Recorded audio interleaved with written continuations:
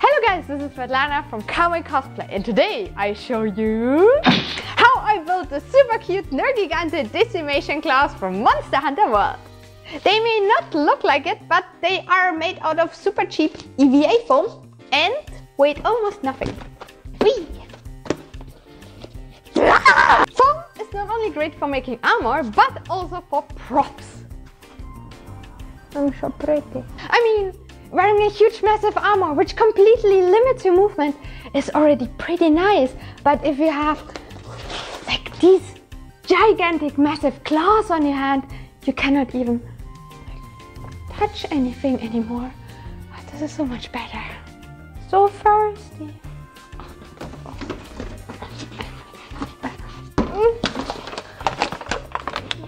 If you want to get into making impractical things and into cosplay in general, check out my Cosplay for Beginners guide on kawaiicosplay.com.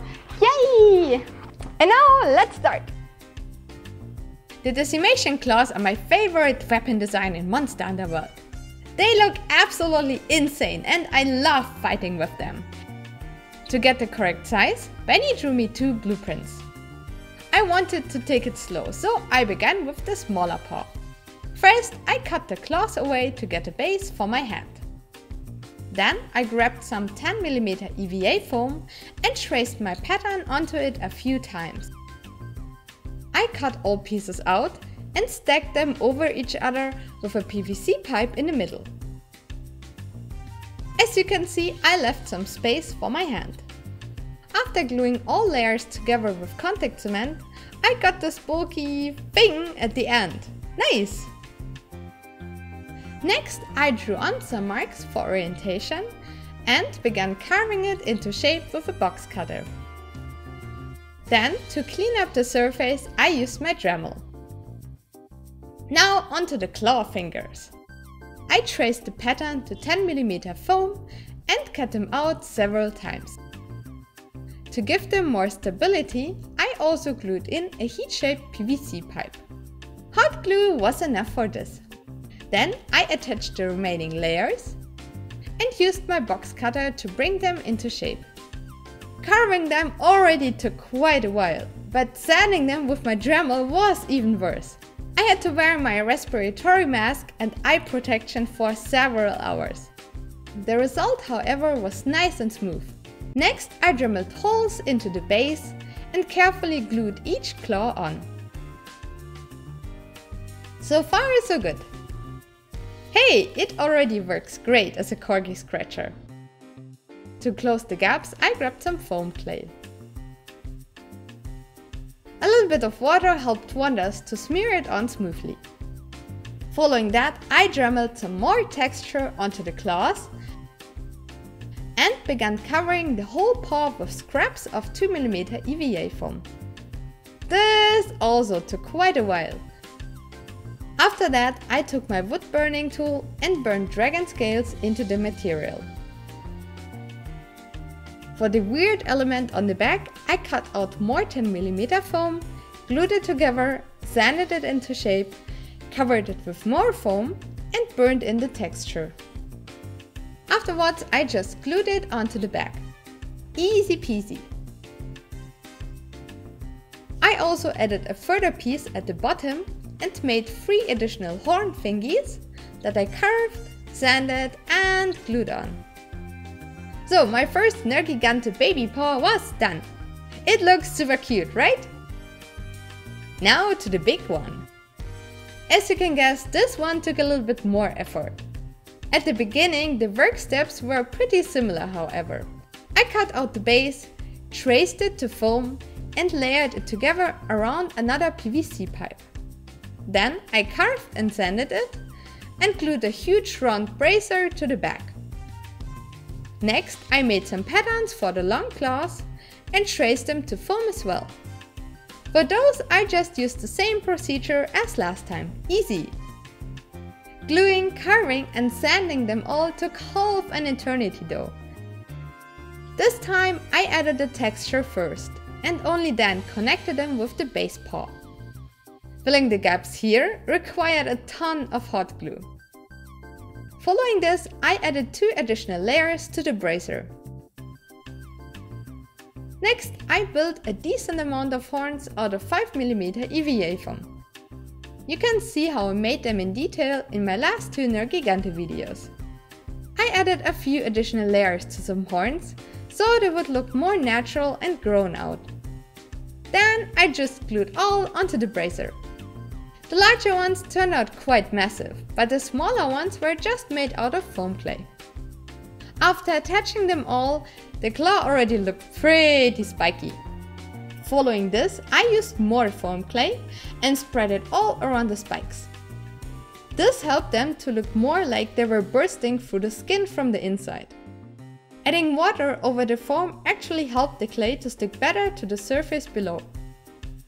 Well, and next I had to add some more skin on top. A lot of skin, seriously, this took forever.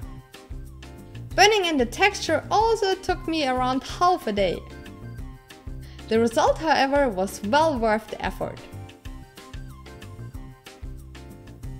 For the barbed wire, I cut out stripes out of 2mm foam. I simply braided them and added a few knots here and there. The result, I think, looked real enough. Now I only had to wrap it around the whole paw. Oh, and I also added these extra foam pieces at the end, so the skin looked more raised around the fingers.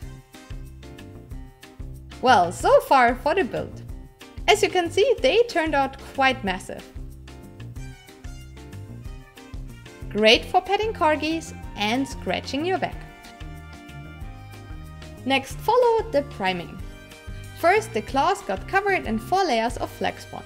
This made the dusty and rough surface nice and smooth. For the rest, I heated up some Plastidip in hot tap water and applied 3 thick coats all over the little paw.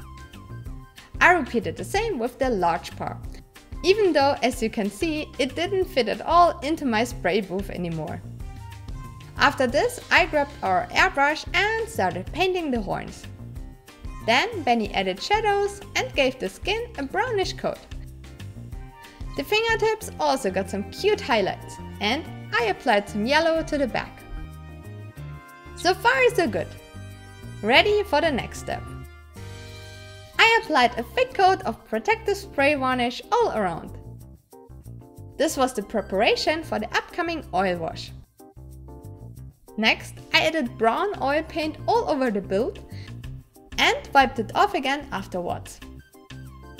The coat of spray varnish protects the paint underneath. Yay! This is a super fast and effective technique to give your pieces a natural look. Next, Benny added more shadows to every single scale and pimped the yellow areas. Finally, I glued on the horns, which I separated before, and also painted and attached the foam barbed wire. Last but not least, I applied another thick coat of spray varnish, and the Nergigante dual blades, the Decimation claws, were done. In total, Benny and I worked the whole week on these cute babies. I love how they turned out. So cute, so fluffy, so spiky. These weapons were the final parts of my Nergigante armor cosplay. After 3 months of work, I couldn't believe it was finally done.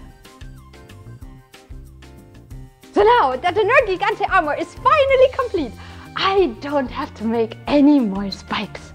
I counted them, and in total this costume has 825 spikes, which were all hand sculpted and bended and shaped and primed and painted and airbrushed and sealed and cut and glued on, and I'm done.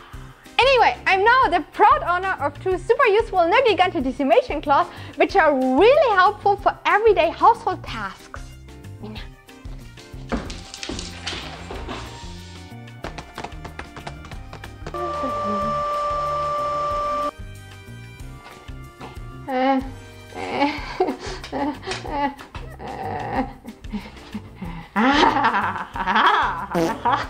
In the next video, I show you how I put the whole costume on and how all the attachment works. I really hope you liked this video, and if you still have any questions, just leave me a comment below. And as always, liking and subscribing is very much appreciated. So I'll see you soon. Bye bye!